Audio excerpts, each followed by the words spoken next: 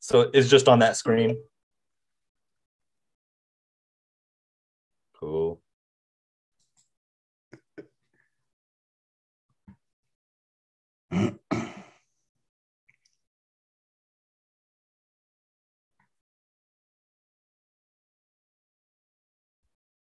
Dude, what are we going to talk about? Don't we let them dictate it a little bit? Who, the people that chat in?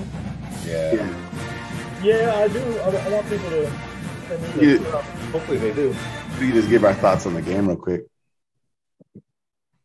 And then we'll go from there. There really isn't much after that, dude. There's no game to talk about next week. And then... Yeah. Dude, I'm so tired, man. I'm so beat. Between all the driving and all the partying, like I'm dead. Dude, when do you get your car back, dude? I have my car. They need to tow it back to BMW so BMW can fix it. But when are they going to do that? They're working on it. That's all he told me. Like BMW and Yuma? No, there is Recording in progress. BMW in San Diego. So they got to tow it all the way back, dude.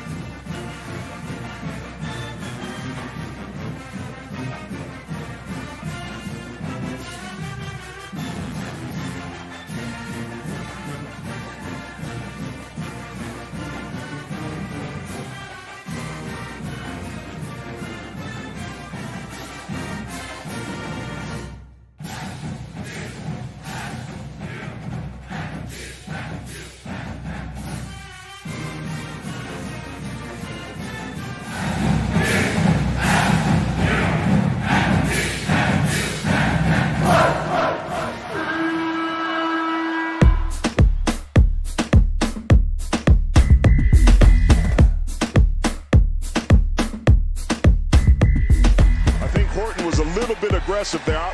My call would have been a run. This is 45 yards, and this. Jordan Bird back in. Blitz comes. That's Bird in the pattern. A great catch and a touchdown. 4th down and 13. Shager has a lot of time this time. Setting, throwing, deep, man open. Caught. Bowens, touchdown. 66 yards. There's your deep shot. And Browning. The Aztecs aren't going to make it easy. The missed field goal by Browning. This is Parson. Touchdown, Hawai'i.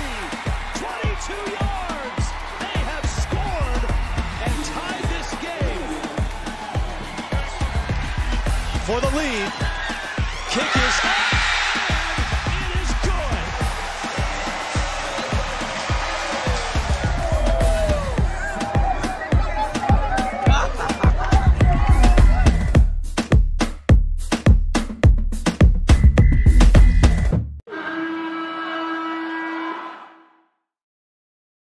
All right. Well, welcome back, everybody. We're here. We made it. The Sons of Montezuma Podcast. I'm not even going to tell everybody what we're talking about before we got in here, man, because, you know, everything's too much. Everything is too good in Aztec Nation right now. What's up, everybody? It's your host, Mateo San Diego. And we are joined once again by my co-host. If you're navigating your eyeballs on the screen, that sexy gentleman with the white beard up to the top on the right is El Capitan. He's protecting our borders from sea to shining sea. It's at K5 James. What's up, James? What's up? What's up? You like that sexy comment, huh? Yeah.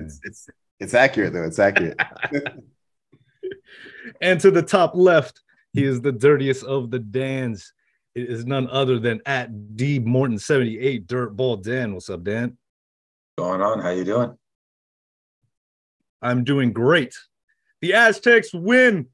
The Aztecs. I'm not going to go into all that, but okay. The Aztecs win 16-14. Everybody saw it. Well, it wasn't that unwatchable, right, guys? I mean, it wasn't unwatchable filth, kind of teetering on the border of unwatchable filth, but, you know, we made it through. Man, yeah. I don't think it was unwatchable at all. I just it was the lack of scoring obviously was not great, but like the way the offense ran was like, man, it was like night and day. versus what was going on before this week. So I'll let Dan get into it a little more. But yeah, I was like happy or smiling up there watching this game. Yeah, I gotta first disclose that when we go into these games, I probably had some drinks, some shots, a little bit, and I haven't had a chance, or I never get the chance anymore to be able to watch it again, the game. So from what I don't remember being that frustrated in the first half, because I think I saw completed passes. So it was something new I haven't seen, and even weird things. I got really excited when I saw them under center.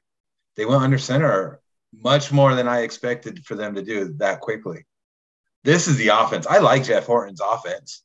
I know people don't like some of the result. I like the style of the offense. I like the way it plays, and I think they showed that they're going to be willing to throw the ball. I think Jeff Horton could have been handcuffed a bit by Rocky before, because if they're going to throw it that much with a quarterback that hasn't been practicing, hasn't really ever played, that tells you something as far as philosophy goes, I would think. Well, I know I saw both of you guys after the game, right? Because everybody kind of spread out, doing our different things during the game.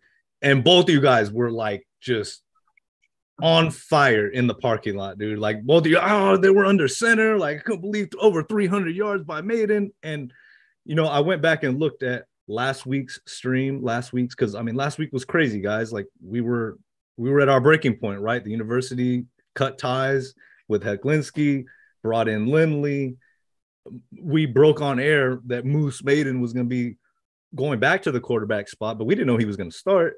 So just like everybody else, Aztec Nation, we didn't know what was going to be the result of this game. We knew it was going to be kind of ugly, but we immediately talked about how we thought Mayden would be the best option at quarterback, because otherwise, you're faced with either playing Braxton, who none of us wanted him out there, right? Because of that concussion. So, big credit to the staff, big credit to Coach Hoke.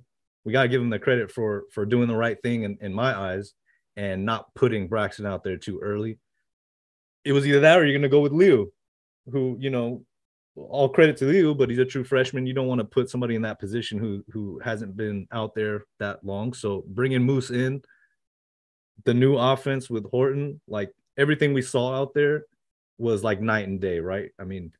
It was super efficient. Like the passing offense looked easy. It looked breezy. It looked, like, I don't know how to explain, but it just looked easy.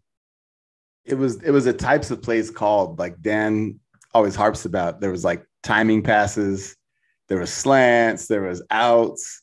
It wasn't all at or behind the line of scrimmage like it's been here for, 3 years or whatever.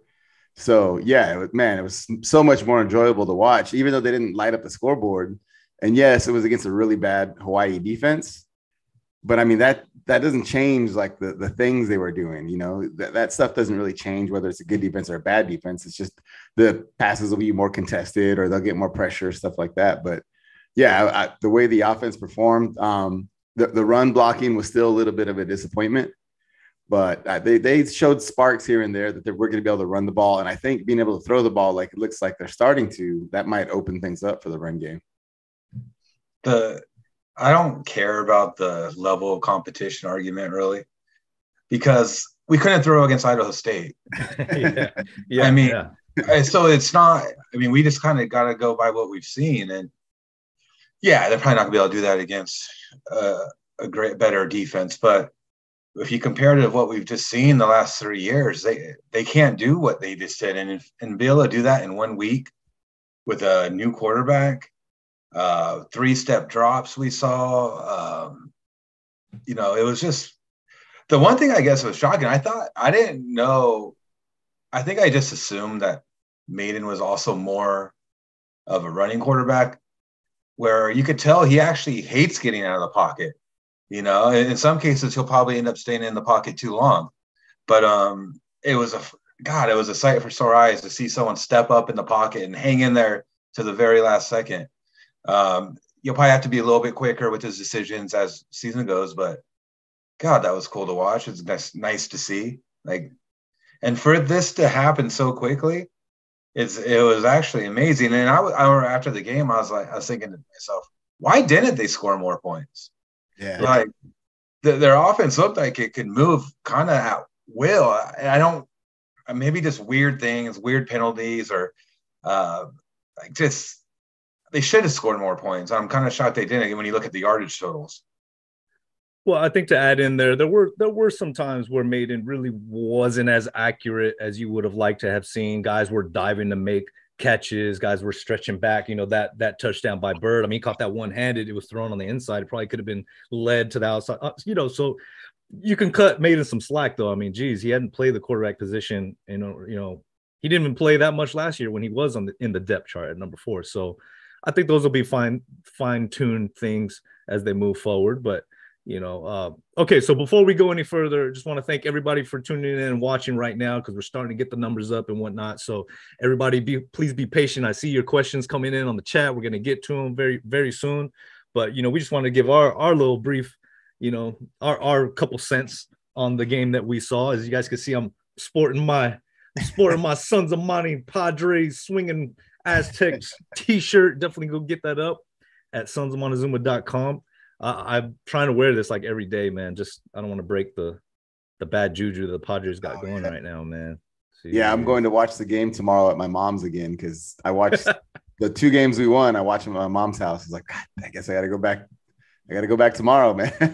Dude, I was at that Fair Play bar on Friday. The first game the Padres won. It was electric, man. I was telling Dan, like, freaking Kim was like in a pickle between second and third, and everybody's just going crazy like it's the biggest game ever. But we were there at the tailgate watching the game on Saturday. Before we got into the stadium, it's like we weren't going to miss it, right? We weren't going to miss it. So, full confession, we missed the first drive or two as far as the Aztecs go. But, man, Mayden, he lived up to it.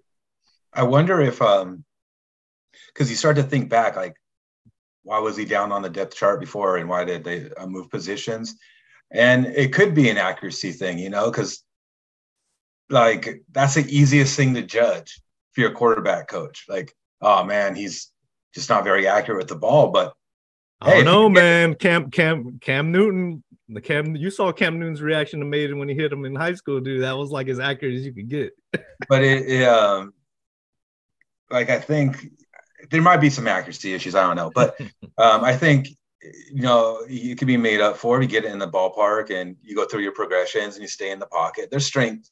There's plus and minuses to it all. But I bet you from maybe Heklinski's point of view, maybe it was just accuracy or something. Because I did see some throws that were kind of pretty inaccurate. And I don't know if it's a time away from quarterback thing or just, that's just something that we'll have to deal with.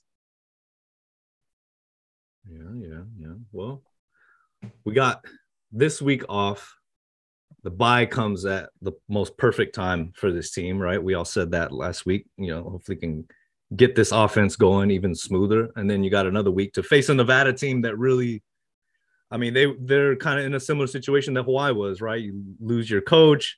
A lot of people transferred out. So, I mean, it is on the road, but there shouldn't be any reason why this offense shouldn't take another step forward against that Nevada team. Dude, can you believe, though, that we were the 20-point favorites? That's crazy, right? No way. Yeah. That tells you Vegas was not watching our games, or they weren't. I don't. Yeah, you would think making a coaching change prior to the game that would like account like for dropping that a little bit, but it's like they didn't even pay attention. Thought we were just going to run all over them or something. I don't know, but I don't know what the lines makers were thinking on that one. And you know what? Credit to Hawai'i, though. You got to give them some credit. Like we had Wayne Koto. He's the host of the Rainbow Wrap Up. I had him on for a couple minutes. Just did like a little viral video for the preview of the game. And, credit to them, dude. They hadn't really run the run and shoot offense like what they're known for, like what you would have thought Timmy Chang would have done when he first came in. So last week was their first time kind of operating from some of those principles, he said. So this week they were really looking to attack in that ways. And that offense has always given Rocky fits, back when Rocky was here. So that 3-3-5, maybe there's something about that, they just stretch us out a little, effectively. And they had their moments, man, big plays. I don't know how in that last run, that little running back got away from our defenders, man. That was crazy. That was the funny thing. When we came out of that game, we were like so disappointed in the defense and like so stoked about the offense. And the defense only allowed 14 points. I guess it's being unreasonable. We're just so used to excellence from them. That was kind of that last drive wasn't even the worst of it. Like earlier in the game, that little running back was kind of gouging the running game, the running defense, the front six. So it's kind of like, that's kind of, we've seen a little bit of that all year this year. And it's kind of worrisome. Like, is that going to be like a recurring thing for the rest of the year when we go, because Fresno State's going to run the ball with Mims, and we're going to face some teams that can run the ball down the line. So it's going to be something to pay attention to. So first question of the day or comment of the day, we're going to go to Answer 321 on YouTube. And he says, Laka and Banks have been MIA. Secondary has been making most of the tackles. So, I mean, in concerns of what we're talking about, the defense right now, I mean, I don't know if I could completely say that Laka and Banks have been MIA. I've noticed some plays from both of those guys, in run support and Banks making some pressures. I mean, it's not to the level of what we saw last year, but I wouldn't necessarily put it on either one of those guys. I mean, I could tell you right now, some safeties I've seen that have just really been either burnt deep and also have been ran through on some tackles. So, I think there's kind of weird it can go around, I think the tackling all around that's been spotty, man. Like some games they look really good, or some parts of games they look really good, and other times they miss easy tackles. I think this is just a weird defense. I think this defense is still trying to find itself, man, to be honest. So, yeah. You guys are being too kind, dude. You guys are being too kind. I mean, I was expecting a lot more from Banks. Laka, I don't know what I was necessarily expecting from him, but Banks, I was expecting a lot more. Expecting constant pressure on the quarterback, tackles for losses, being someone that is just making plays up and down the line. I thought he was gonna be our best defensive line player. So I mean, doesn't mean that we hate him, or doesn't mean he won't turn it around and eventually do it. But I think the person who asked the question certainly has some points to it. Okay. Let's see. Who else is asking questions here or putting their 2 cents in here? 2 cents. Mr. Kevin Napolitano says, open receivers, accurate passes, huddle. Well, yeah. So was that? No, I was gonna say that was another thing too, is the huddling. Yeah, that was really good to see, man. I've always hated that look at me play calling, man. Even though some guys do it successfully in college football, I've just never been a big fan of it. And then that's what I was trying to tell people before, is that they wanted to speed it up even more. Like when that they want, we should go no huddle, we should go fast pace up tempo. Dude, they couldn't even do it at semi, and it was the right move to go back and slow it down a little bit. Time of possession, we dominated. Yeah. This is true. Okay, so let's go down some of the stats before we move on to some more questions and comments. So Jalen Mayden, first start ever, not just for the Aztecs. Like we're talking ever at quarterback. 24 for 36, 322 yards, 1 touchdown, no interceptions. That's the big one. The running game was spread all about, but Chance Bell stood out with 7 carries for 53 yards. It was great to see him back. He was running. You could tell he was running very spirited. Terrell Shavers and Jesse Matthews, though, what can you say, man? 8 catches for Shavers. He was all over the place, 149 yards. Jesse Matthews, 6 for 68. Breon Penny and Makai Shaw both had 4. But with Terrell Shavers, I mean, him and Mayden came over from Mississippi State. They're both Texas guys. So you could see that there was that connection between them two, that trust. They've probably been working out together for a couple of years now, right? I mean, they came together. So there was definitely that connection. On the defense, like they said, man, there were tackles spread all throughout. There isn't one defensive player that really you can say had like a crazy play. The part that concerns me is that there weren't any sacks, no turnovers, no interceptions. So, I mean, I don't know. I mean, we've seen this before earlier in the season, and then they kind of bounced back. And now, I mean, you're going to have to turn some teams over if we're going to go through this Mountain West in the future.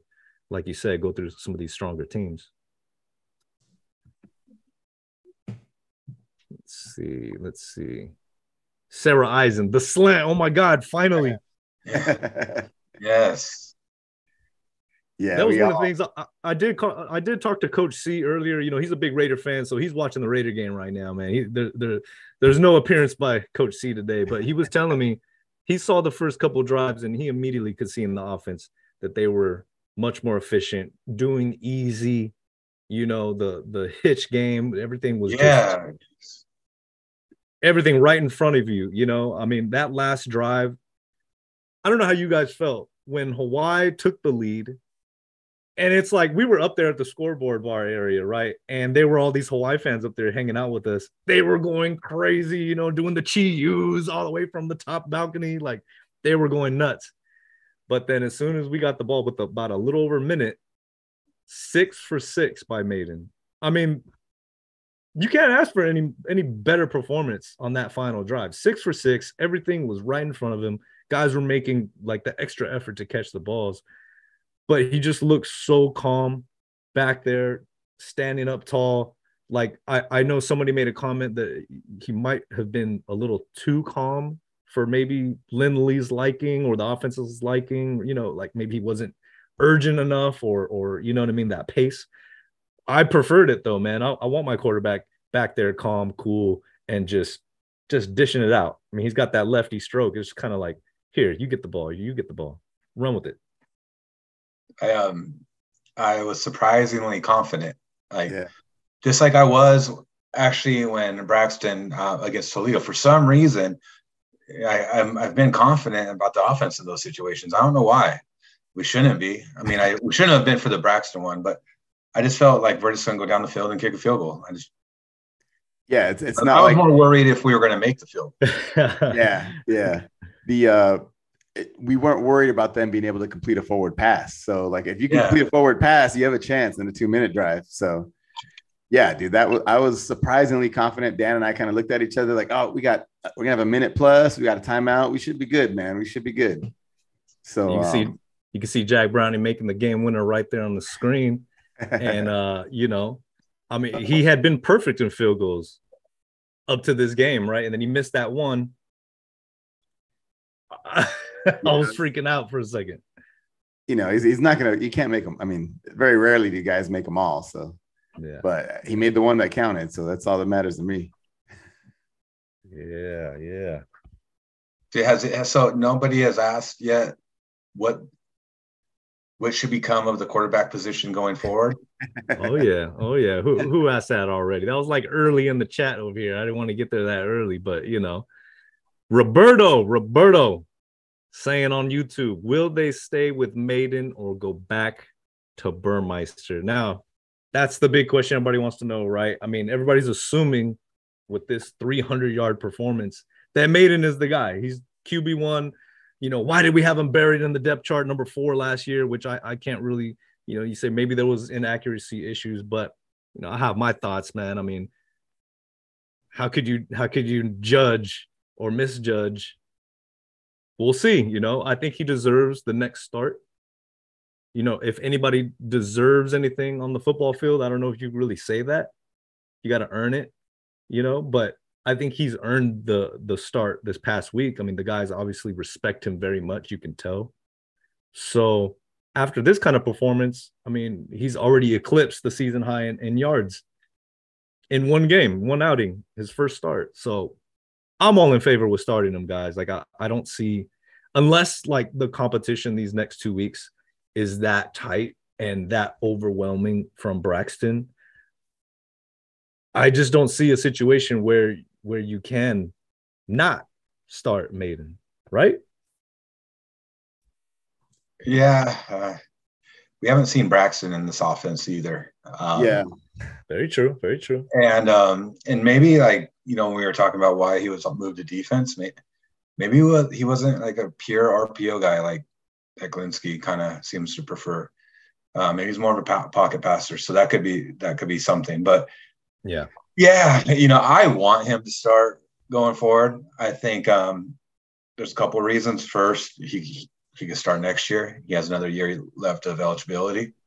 It's a chance to get him a lot of reps on perhaps a down year for us. I know we're still trying to win the conference, but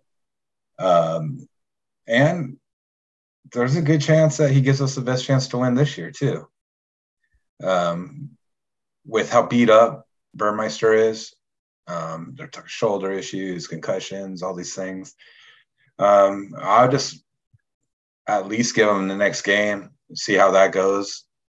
I wouldn't commit to him necessarily for the starter for the rest of the season, but I would commit to him for the starter for the next game, and see how they go, see what they do. Yeah, I agree, man. I think he's earned the next start, but I think it should be an ongoing competition. I don't think he should just hand him the job, but he's definitely earned a chance at the next stop, at this next start, and see how he does. As long as who knows how he's going to perform, but if he performs well, hey, you earned another shot. You get another start after, and kind of go from there. And maybe Burmeister's, because of those injury issues, maybe he's going to be a guy that's going to come off the bench and help out in situations like, Lucas Johnson last year, things of that nature. So we'll see, man. We'll see how it goes. Imagine being Jesse Matthews and Terrell Shavers, and they just have Terrell Shavers, especially, they have a career game. And all of a sudden you're going back to a quarterback where they haven't been able to do anything, and who's still, no matter what is going to happen, his first instinct is going to be to run the ball. Right? That's Burmeister's first instinct is to run. So yeah. I think for like our receivers and tight ends and stuff, I think they'd be disappointed, honestly, if they went back. So I think you bring up two really, really interesting points, Dan. And that's one, we haven't seen Braxton in Jeff Horton's offense, right? That's important. That's important. That's really important to me because, first off, that offense under Hecklinski, like you said, it seemed like it was heavy towards the RPO. We had, Braxton come in. We had Will Haskell underneath him. Like that type of a quarterback, you're wanting to do these type of things. You're wanting to run these type of plays. Now that you got Jeff Horton in the mix, it's very similar in sets and whatnot, but I think their desire is for more of a pocket passer, like you're saying. So to me, that has shown that, Braxton, he wants to run the ball. Like he's 1-2 progression, and then he wants to take off. And I think that's what the coaches wanted him to do, right? So yeah. Will he even be able to perform as a pocket passer in Jeff Horton's office? That's yet to be seen, right? I'm leaning towards not. But the other point you bring up is that Mayden has that next year of eligibility, which is huge, huge, huge, huge. We have some really good young quarterbacks in Crum and Liu, and also Javance Johnson coming in. Hopefully we got that commit. He's a really good passer, really good athlete. But they're all young. I mean, we're talking about freshmen, true freshmen, incoming freshmen. So if Mayden can really grow in this offense and develop, I mean, the next 2 years, next year was not going to be easy without that intermediate quarterback like a Haskell who would have been coming into his sophomore year. So you have this gap now. To fill that gap, man, if Mayden can make that happen, that's huge for this program. Yeah, I would guess or assume that they're going to probably try to bring in a transfer quarterback as well, just because the gap is so huge from Mayden to Crum, I guess, or Mayden to Leo. There's probably going to be some type of grad transfer they bring in, which sometimes it sucks because if the grad transfer doesn't make the team or doesn't start, then they end up leaving. So it's kind of, or maybe just even like a JC guy, just something to have a little bit more protection from redshirt freshmen, which are going to be the next quarterbacks. Yes, especially next year, they're bringing a bunch back, like on the offensive line and stuff like that. So it could be an interesting, like a spicy team next year. So the thing I don't like about bringing a transfer in is that we've seen, like, they got to learn the offense. They got to get adapted. You got to build those connections with the receivers. Right now, what we've seen with Mayden You know, I'm seeing in the chat a lot. If it isn't broke, Mr. Butler, I see you. If it isn't broke, you know, Ricky Torrado, Braxton's too panicky in the pocket, you know. You know, if they got that connection right now with these guys, you got to ride the hot hand, right? You got to ride the hot hand. Yeah, man. We've had some success with transfer quarterbacks, though. You know, Katz, he threw well before he was injured. Maxwell Smith played okay. So there's some that could come in and, you know, just maybe not start, but at least compete a little bit for the starting spot. And plus, I think even from a numbers issue, they need another one anyways.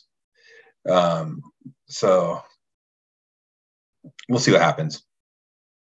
Yeah, it'll be interesting to see if they start going after, like you said, maybe a JC guy. I think that might be, unless they find a really good guy in the portal, like maybe a guy that's like a redshirt sophomore or a redshirt junior, something like that, then maybe they go JC. It will depend on how well Mayden plays for the rest of the year, how transfer quarterback we could get. Yeah, I agree with that. If he plays like he did the other night, that'll bode well for getting a quality transfer. Well, if he plays well like he did the other night, we're going to get a low-level transfer. But I mean, there'll be somebody that wants to throw the ball that will come in, even if they may be, you know, they're not expecting to start, but at least somebody that has some potential.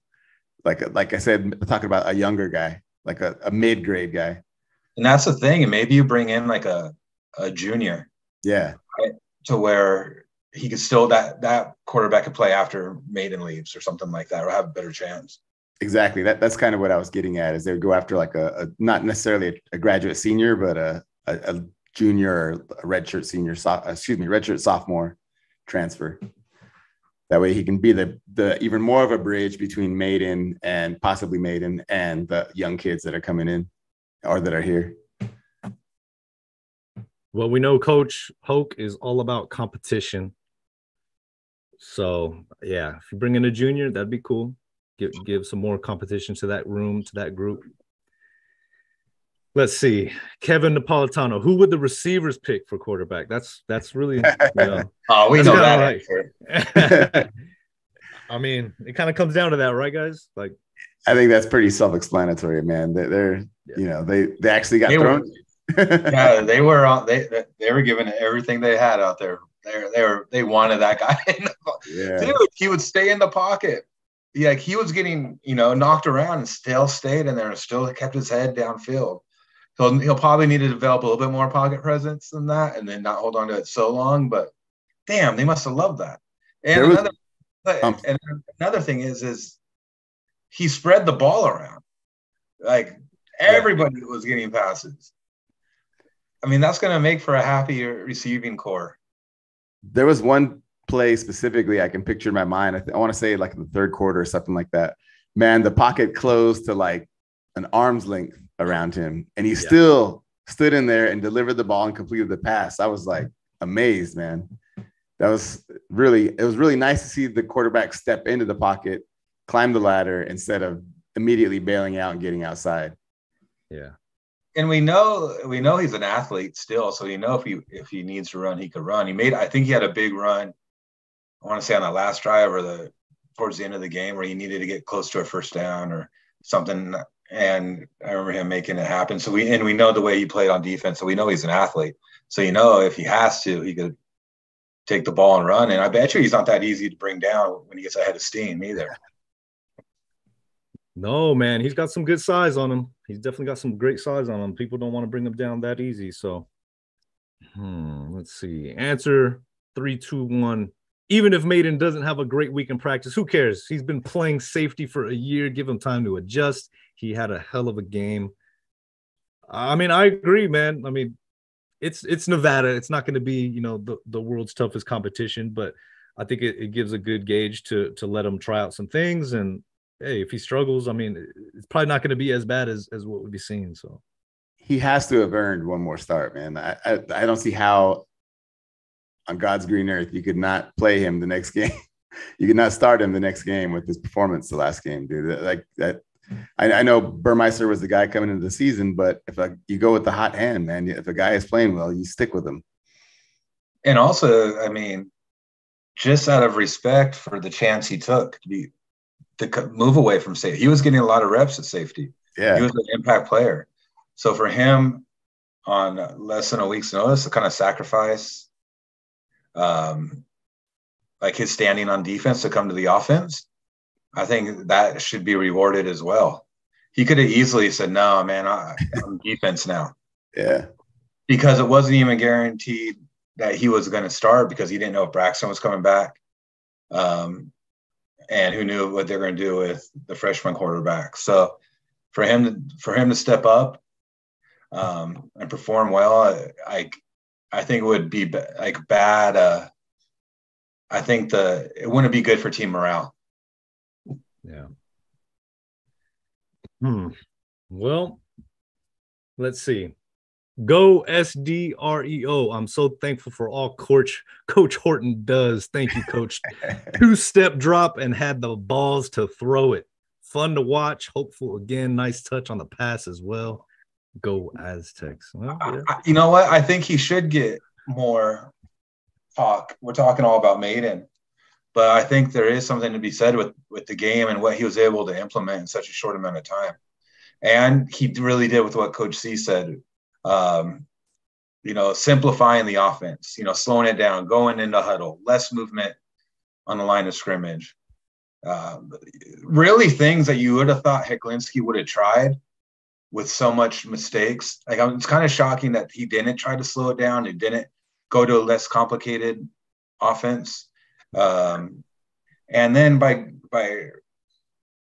doing so, there was like some easy tosses to the wide receivers and the different players, man. It was like they looked so simple, some of the pass routes. Yeah. And you want to talk about like talked about people that contributed to this. How about Ryan Lindley, man? I mean, he got a guy ready who hadn't played quarterback, in a year, just about since spring, at least. He got him ready to go and got him comfortable and got him ready. And he had a hell of a performance. A lot of that is Mayden's just natural ability, and he's been playing quarterback most of his life. But still, like, you got to give Ryan Lindley a lot of credit for the way he was calm out there and performed and poised. And I think that may have been a missing piece as well when we talk about what was here before. I mean, if you think about it, James, even when Mayden was practicing with the quarterbacks before, he never took snaps under center. It's like a completely – they weren't doing 3-step drops. Like, there was nothing that offense wasn't that similar to what they've been running. I mean, I know some of it is, but for the most part, man, it was kind of shocking the amount of change. And he adapted well, Yeah, absolutely. Okay, guys, we're going to take a quick time out in the action. But when we come back, I want to talk a little bit about the run game. Why is it not as dominant as it used to be? And then let's look ahead to some of our opponents coming up, because we're getting to the thick of Mountain West play. A lot of big games coming up. So we're going to take a quick time out, guys. And, stay tight. Getting stronger. This is how How many people have been in there, dude? It was up to like 33. No shit, huh? Yeah, it's pretty good. Not bad. Look, like that, Matt, I did it for you, dude. What's that? The flag or the I moved that vacuum and took it off the vacuum. Don't take too long. Now I'm just gonna run and grab a drink, bro. Yeah.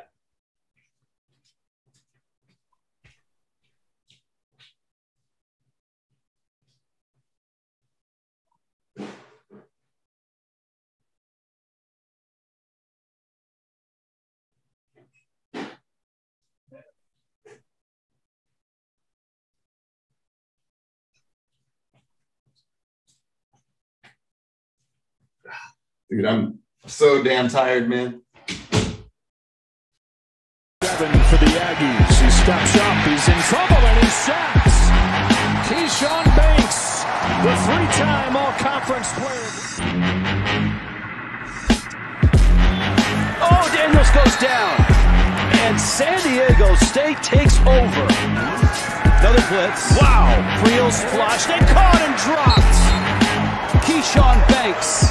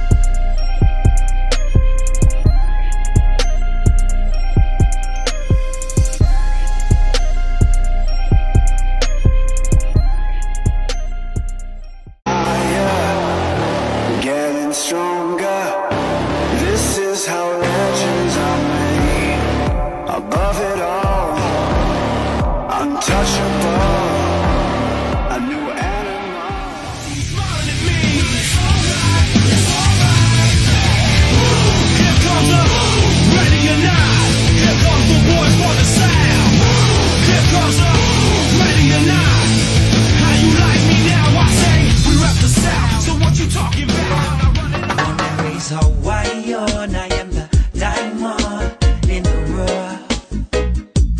From the land of Zion, I am the diamond in the rough. Born and raised Hawai'i, I am the diamond in the rough. From the land of Zion, I am the diamond in the rough.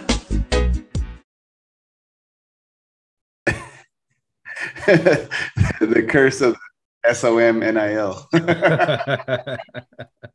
I see everybody on Twitter. They're like, "Hey, Mayden, he needs a Sons of Monty NIL now. I gotta sign him up. What do you guys think? Put it in the chat. Should we attempt to see if Mayden will sign an NIL with us? I feel like it might be a good time. Might be a little early. I don't know. I mean, I wish I could sign everybody on the team, right? Give them their own gear. But Yeah. that could be interesting. I don't know, man. It might, like Dan was saying, it might be cursed, like the Sports Illustrated cover, dude. Like the Madden. Oh yeah, the Madden cover. That's right. No, Jesse Matthews played well last year. Yeah, that's right. Yeah, I mean, it's worth it to reach out to him and see. I don't know if maybe you want to wait till the next game, but by then the Mayden train may be gone and you had your chance and missed out, dude. He might be with Wheaties by then, dude. I see you, Mr. Butler. I see you. Sign him, and Butler. Iron Maiden themed shirt. Yeah, like that. Oh, man. Like that. Did you see Lemur Femur's little graphic he did? That was awesome. Yeah. That guy. The Iron Maiden. That's actually awesome, Matt. Yeah. That's cool. Okay, guys. So it was the first real night game there at Snapdragon Stadium. The first time we really got to stretch our legs and go deep into the night. I didn't get out to like 11:30, almost midnight. So what do you guys think? Because we've already made our roadie this year. We went up to Utah, the Salt Lake City game, and that environment was amazing. And I mean, yeah, there were a lot of people there in the stands, right? They're a big-time Pac-12 team. I get it. But what was going on the field? The fire, the motorcycle leading the team, like the music, the energy. They put a lot of effort and planning into their pageantry. What did you guys think of this game, the first night game? You see the Aztecs come out of the tunnel, got some fire, some smoke, the lights are blinking. What did you guys think? Did they step it up pretty well? Well, unfortunately, the Padre game ran a little bit long, so we didn't see the initial one. All the entrances, it really bums me out, man, because I was telling James I wanted to get in there just so I could watch all that stuff because the stadium itself really pops that night. The lighting, the video boards, the ribbons. It feels like it's a whole different stadium at night. And it looks awesome. So I wish I would have seen it. I saw, some of the fireworks and stuff go off and touchdowns and things, but I want to see the player entrance again. And UNLV will be a big game for that, for homecoming. So Yeah, just even standing outside, like tailgating at night was cool because they have those lights on the outside and it kind of glows like that red Yeah, glow. that red light crap is awesome, man. Yeah, that is such a cool little touch, man. My the issue I had is one thing to compare it to Utah is it seemed like I hear laughing in the background. You guys hear that? Utah really, it seemed like they made like the DJ a focus of their game day environment, and you could hear the music over just about everything. It was kind of like it was like high. The volume of the DJ was like higher than the stadium announcer, the PA announcer. They like focused and made the DJ an important part of the deal. And it doesn't seem like we do that. Like you can barely hear the music sometimes. It's kind of like background music thing. So I would like to see them pipe up DJ the hell's his name? Goddamn, I forgot his name. Our homeboy, man. Ortiz. Robert Ortiz, man. Robert Ortiz. Yeah, I had a brain fart. Sorry, Robert. Yeah, I'd like to see them hype up DJ Robert a little more and give him a little more volume and a little more get him into the game and like part of the environment a little better, especially like for the intros and stuff like that, introductions. That would be cool. Fiend saying it's a little underwhelming because nobody's in their seats. I get it. You know, we're Californians, man. We show up late, fashionably late. I know I do all the time. Man. I'd be late for this podcast if I could, man. But the production values at Utah were better than San Diego State. Yeah. Just because they're like a well-oiled machine. They've been doing it forever there. And that's another thing is when you do have good pregame festivities and you're like these fans want to be there for it early because they want to watch all this stuff. Exactly. They kind of it attracts them. Now the Hawaii game was different because of the Padre game going on. Honestly, like thankfully the Padres fell behind and it made it easy to go into the game. But if it was, you know, tie game and you're going in the eighth, what are you gonna like? Yeah. Everybody was out there watching the game. We might not have made it in there until halftime, dude. I don't want to go there, but you know, something that could help. Bring back the Warrior, bro. Bring back the Warrior, man. You know, that pageantry, something. It needs some kind of excitement in the beginning. You know what I mean? Something that's different, something that's unique. You know what I mean? Well, that's another thing. I don't think that Utah maybe does this every game, but they really paid tribute to the Ute Nation. Yeah. When we were there, and they go the whole 9 yards, man. It's not anything that's just a front for, you know, that you could tell that they're actually true partners.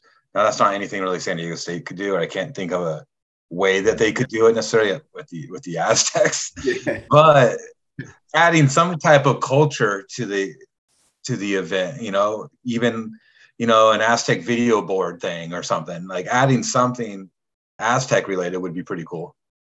And then like I mentioned to you, Mateo, I know you don't want to hear it, but what did you see running around the field at the Utah game? Did you see a Ute running around the Utah game? No, we saw they have like a hawk. Yeah, the eagle, whatever a the stuffed hawk, like a mascot. Yeah. That we need to bring back Puma, bro. Bring back Zuma the Puma. Zuma the Puma. I don't have any problem with Zuma, man. I know some people hate it. You know, they hated the you know, maybe because it's a cat and it's kind of like in the cat line with, you know, BYU and all that stuff. But no, man, it was what was it, Puma or Jaguar? It's like the different way to say the same species. So it's like it's a actual animal, you know, that's prevalent to the Aztec culture. So yeah. You know, it shouldn't be that big of a deal. I think back then they may have not introduced it as well as they probably could have. Yeah. I think now it might be a little different story. It might be a little more accepted if they were to do it right. Like make it black, make it a panther, you know, make it a black cat. Dude, to me, that would be perfect. It'd be fall in line. Yeah, either that or like an eagle also, man, you know, because there were the Jaguar warriors and the Eagle warriors in the Aztec military.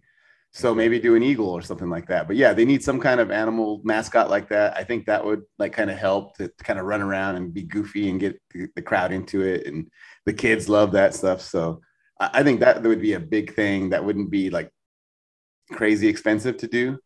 and it wouldn't impact any like cultural issues that are brought up by people that are still sensitive about the Aztec Warrior thing. So I definitely think that's something they could do and should do. Yeah. Sarah Eisen says Utah's Eagle or whatever is called Swoop. Yeah. Swoop. So I mean, they do a good job with it. Like it's cool for the kids. I think it you always need some kind of a mascot just to be that type of cheerleader, that energy and all that stuff. But aside from that, there's a lot more that could be done, at the stadium, I think. Oh no, another cool thing. I was talking to Dan. I got our kids onto that race, that little halftime race. Oh, okay, yeah, Snapdragon. Yeah, they had a blast, like mashing the buttons on the phone. They had a great time doing it. So that's like one really cool thing that they do that you don't see anywhere else, really, as far as I know. Don't lie, dude. Team James Cruz was crying after after our car won, dude. Yeah, my daughter's kind of she's not a very good loser, so she wasn't. Dude, but up until that, it was fun. Yeah. So wait a minute, was she like cheering against the Aztecs or something? What was going on? There's Team Red and Team Black. Oh, okay. On that little halftime race, and she happened to be on Team Red, I think, and Dan's kids were on Team Black. Journey Krishna says Aztec Jaguar. Eric Butler says Black Panther with red Terminator eyes. So yeah, I'm down to go back. Dude, I mean, yeah, I'm down. Yes. All I know, before we get back into football, there needs to be some more Diamonds action on the field. That's all I'm saying. There needs to be some more Diamonds action. They put on a show. I saw everybody was into it when they went. It was like during the timeout call, and they went in the end zone. And I mean, those girls were dancing, like they were putting on a show. The energy was like. Dan missed it because he was getting us a round of drinks. But they went out there and they announced them. The student section went crazy. It was like that was like one of the biggest reactions of the night. And I was so pumped. I was so happy for them because those girls deserved it, man. They worked hard. And that was definitely more Diamonds action on the field is cool with me, man. I know there was an article that came out about USC having their own group formed, and it was kind of like got all the headlines. Like, dude, the Diamonds have been around for like 10 years or more. So, whenever you're the first to do something, you kind of have to take your lumps kind of bashing through the door. Yeah. But they deserve more opportunities, more love, more shine. So good to see that going on. Definitely. Okay, let's get back to football before we call it a night because it's Monday, man. We got a long week. There's no game this week. We got a bye week. So we gotta sit on this win for all week. We gotta sit on it. We gotta dwell on it. We gotta put it under a microscope and just dissect every single play. But it was a win, so you kind of just take it. It's a win. We're gonna have visions of awesome passing dancing in our heads until next week. Like I was saying before, like an ugly win is just so much better than a loss, and now we know because we've had a few of them. Yeah. So I didn't care even if we won ugly. I just wanted to win. I wanted to have a good rest of the week. No, kind of move forward with the new coaching, and we got the win, and that's what counts. So moving forward, like we said, we got bye week this week, which we're going to win. Then we got at Nevada, Reno. Now, for those of you who may not know, for those of you who are watching right now, it was 10 years ago exactly that the Aztecs were in a very similar situation that we are in this year, right? We were having quarterback issues. We had a transfer come in. Ryan Katz came in from Oregon State, and he was this physical quarterback. I mean, dude was fast. He could really sling it as well. We go up to Nevada, Reno. The season had already started off kind of rough. If we would have lost against Reno, we probably would have been in danger of missing out on a bowl because it would have went pretty downhill fast, I think. It was Rocky Long's second season. So Ryan Lindley had just graduated. A lot of seniors had just moved on, and we're playing Nevada, and Ryan Katz, this quarterback, goes down, breaks his leg or something crazy, right? He was done for the year. They bring in Adam Dingwell. So for those of you who may not know who Adam Dingwell is, You're going to learn because we actually had a sit-down interview with Adam Dingwell. We're going to release that podcast in the next week or so, and we're going to get a chance to talk with him because it was 10 years ago. It was the Adam Dingwell game, the scared money don't make no money game, right? And that changed a lot of things. They turned the season around. He won the game through a touchdown pass to our dearly departed Gavin Escobar, and then through a 2-point conversion to win in Reno. So we got Reno 10 years later, once again, coming up in another week. And man, 10 years flew by really fast. But that was like the start of this whole turnaround behind, Hoke, Long, and now back to Hoke. I'll never forget, man, that game, that at that point of the game, it was like, I want to say almost midnight. And my ex-wife was like passed out in bed, and I'm trying to like watch the game, like biting my nails and stuff. And when he completed that, me trying not to yell was like the struggle of all struggles. That was a wild finish for sure. Well, I wish I could make the trip up to Reno, but I can't. We were thinking about it at the time, right? Yeah. I really want to go. But let's see. What are we gonna do with this run game? Because I mean, yeah, couldn't do it without myself. What are we gonna do with this run game? Because I mean, we are gonna effectively have to run the ball better if we're gonna compete in the Mountain West. Yeah, like Dan said, I'm kind of bummed I couldn't watch the game after because it's hard to watch offensive line play when you're watching the game. You can kind of pick up stuff in the passing game because you can see the pocket form and stuff like that. And you can see occasionally like point of impact where they're trying to run the ball, like guys missing blocks or not moving their guy out of the way. I don't know what the issue is, like without taking a good look at it. But I think just got to be more consistent. I think they have right now that Abdullah kid's playing because I still don't know what's going on with Masuli.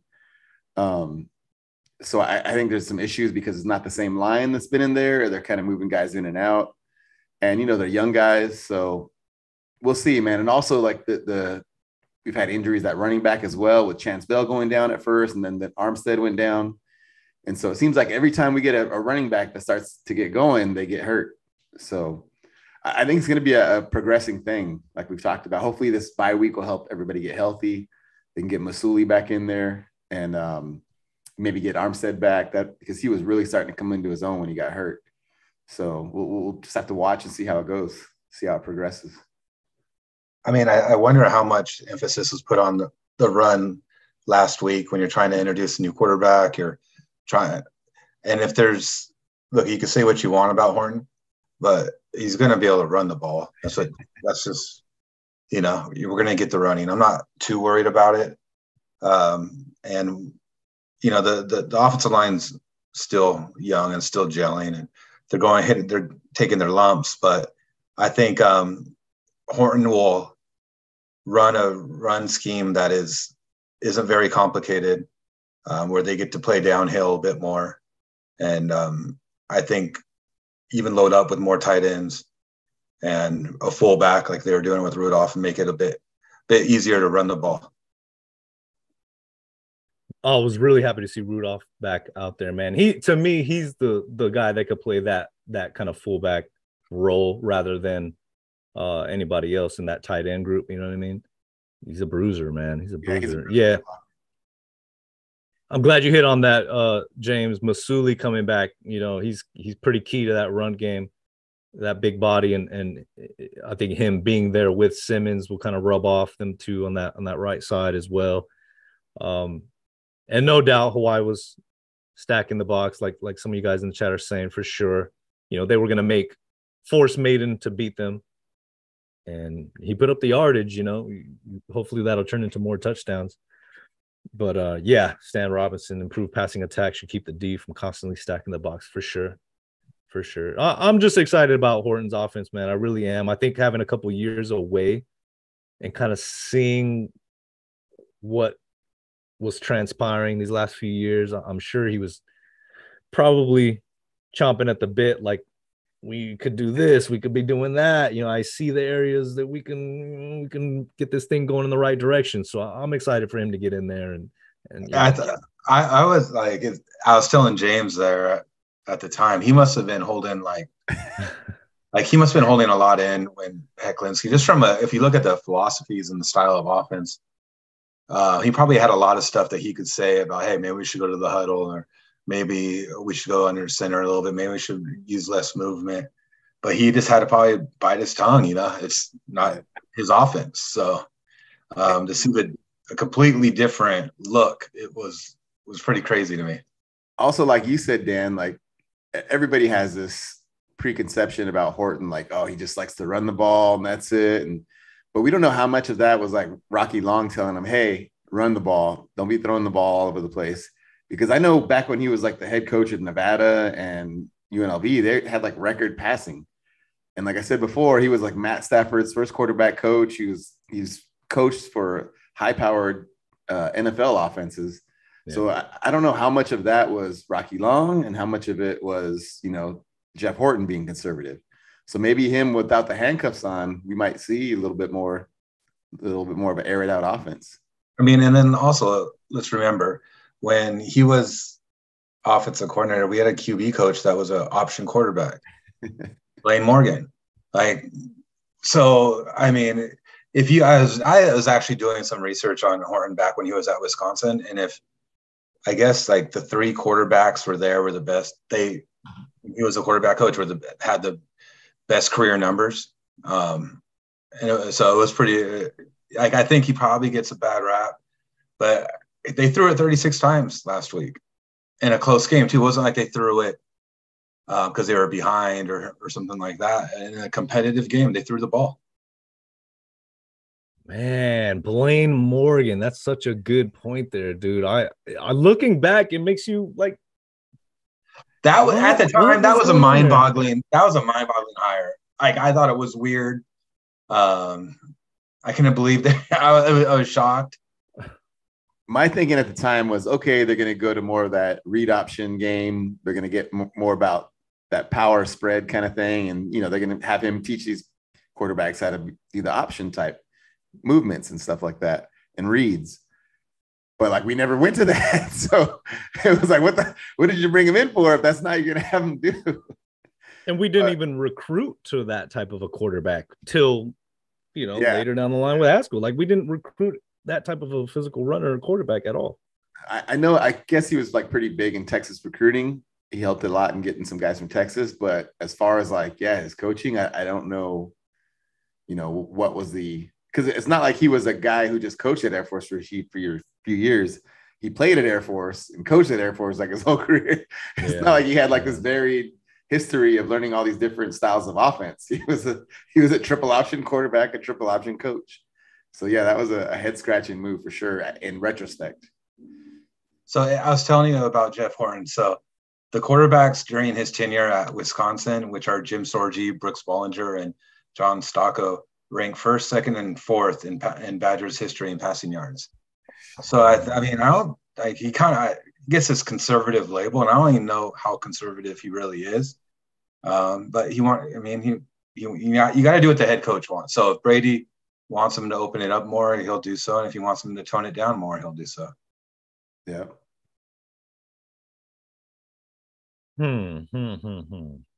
Well, let's see. Answer 321 wants to know, you guys going to the Fresno game? What are we going to say to that, guys? Hell no. No. Never again. Never. Give them some stories, James. Give them some stories. If you guys have not heard last year's podcast when we played Fresno, you need to go back, dig in the crates, because that is one that's one for the record books for sure. Yeah, I'm not going to rehash it. Go back, listen to that one. It was the worst road trip I've ever been on. Definitely, there's always a potential for a fight when a Fresno San Diego State game is happening, whether in Fresno or in San Diego or in Carson last year. Like, there's that potential. It's just not. It's not really a desirable place to go watch a game if you're an opposing fan base, and that's great for them, right? They have a great home field advantage because of that. I mean, you guys saw last year when they played Boise, they were fighting themselves. They were literally beating each other up because they were getting killed on the field. I was thinking about that when I hear like the Pac-12 and conference realignment, and I'm like, that's sure what the Pac-12 wants. Those uppity princesses really want that. The thuggishness of the Fresno State fans in their conference. Hell no. Hell no, dude. But they're so agricultural, guys. They're so agricultural.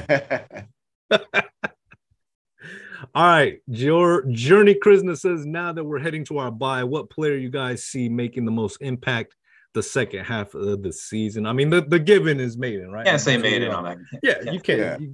But other than Mayden. I'll tell you right now. I'll take the other gimme. What's the other gimme? Shavers. Tyrell Shavers. Absolutely, man. That's his guy. I mean, dude, Shavers has so much potential, man. Shavers has so much potential. Yeah. I think we're going to see – okay, I'm going to change mine. I think we're going to see Redmond do much better the second half of the season. That's a good call. That's a good one. Good call. Yeah. They just didn't use him in the previous offense. So I think he could get downfield more as well. Horton knows how to get tight ends the ball, man. I mean, we've always had tight ends that are like the focal point of the passing offense. So I'm not worried about Redmond getting looks from here on out. Yeah. Mr. Butler says Jesse effing Matthews. Yeah, I mean Jesse is going to be good no matter who's playing. And he's just a good football player. So he was good last year. So to me, it's not so much coming out of nowhere, because to me he's already a really good wide receiver. Yeah. We've had Jared Tolver on here, and who talks. He basically says he's a pro. So that's, to me, he's had too much of a history to say him already. Yeah. Can he or will he return to last year's production with Mayden at quarterback? I mean, based off the first game, it looks like it. Yeah, I see no reason why not, man. Yeah, I don't see any reason why that couldn't happen. Could we have 2,000-yard receivers? Do you think there's enough time left in the season? No. Yeah, that's a stretch. That's asking for a lot. You got to really rack up some stuff against some of the bums of your schedule really early on. And we already played Idaho State. We should have been throwing it all over the place. Dan would not let that go. He's like, I don't want to hear about Hawaii. We couldn't throw in Idaho State. And they have like the worst secondary, and like even the guy said, dude, throw it against us. I mean, we had Bryson in there like the whole game. Like they didn't even give any other reps to anybody else. Like, wow. Yeah. Anyways, neither here nor there. Sports Fiend, Bird and Kristen, wheel routes. You and your wheel routes, dude. Yeah, no, that's a good call, man. Wheel routes. Horton loved running those wheel patterns to the running backs, man. Rashad Penny and Pumphrey did that a lot. So they worked. Absolutely. He might be right. Penny. That's why I'm always so shocked about Penny in the NFL. They kind of have him out on the passing plays. Speaking of Penny, go ahead. I had that jotted in our notes. Man. Rashad Penny out for the year again. Ankle injury, devastating, man. Devastating. I think it was broke his leg. Tibia. Yeah. Poor guy, man. He just can't catch a break, dude. Every time these injuries that he's getting aren't like hamstring or muscle injuries, dude. These are like freak stuff. Severe injuries. Yeah. Which is why it was so impressive for him to come this year, and like he was, getting the opportunities. He was making things happen. It's like, oh man. Punch in the gut. But hey, man, glad he got that contract in, man. I mean, I don't know the ins and outs of that contract, but you get that second contract in the NFL, like, wow. Good for him, man. Yeah. That's another name right there. Breon Penny. We saw some good catches there last game. I mean, you can see the talent is there. Give him a chance. Dude, trust me, all these receivers, like their confidence level is probably sky high right now. Oh, yeah. They're so happy right now. Yeah. All right, guys. Anything else we need to touch on? I think, man, we're going to go into this bye week and, Feeling good. There's a lot of work that needs to be done. I'm looking forward to Ryan Lindley really digging in this quarterback room and in this offense with Coach Horton and taking things up another notch, another level. You know, what does Shavers tweet out? New day, new levels or something like that. Every day, man. Every practice, get better. You know, it's good to hear that the energy just rose up in practice this past week, and you saw it on the field. You saw the effort. You saw the desire.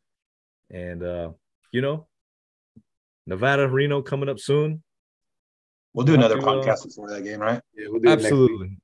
Absolutely. So we'll get more into that. All right, everybody, for your Monday night, sonsofmontezuma.com. Make sure you guys are checking it out, checking out the store, supporting the shop. And we got our tailgate flags for sale. Reserve yours now, $40. We still got plenty baby bibs, Sons of Montezuma baby bibs. Yes, it's starting to become an issue when we try to find each other in the parking lot, man. All these Sons of Montezuma flags are popping. Yeah, rolling up to I don't know you. I don't know. Nah, I know everybody who's bought the flag, man. Shout out to Robert, shout out to Sean, all you guys supporting with the flags. Appreciate it.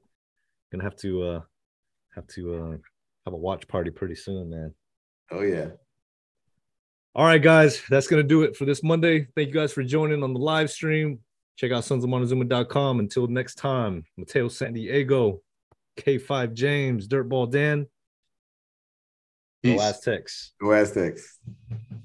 Don't hang up yet.